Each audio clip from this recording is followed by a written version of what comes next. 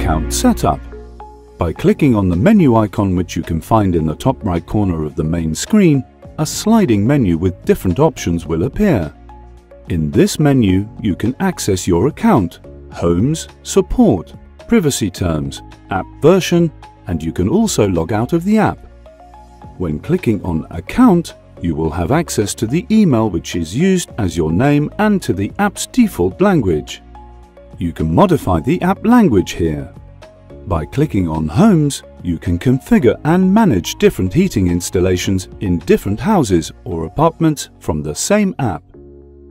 By clicking on Add Home, you can add subsequent installations. You can also edit the names of existing homes. Later, you will be able to link different heaters in each home. Under Support, you can access contact details for app support in case you have a query. Under Privacy, you can access the privacy terms which you have accepted, where you can read them again. Under Version, you can access the app version. This information may be required in the future to check whether your installed version is the most up-to-date one.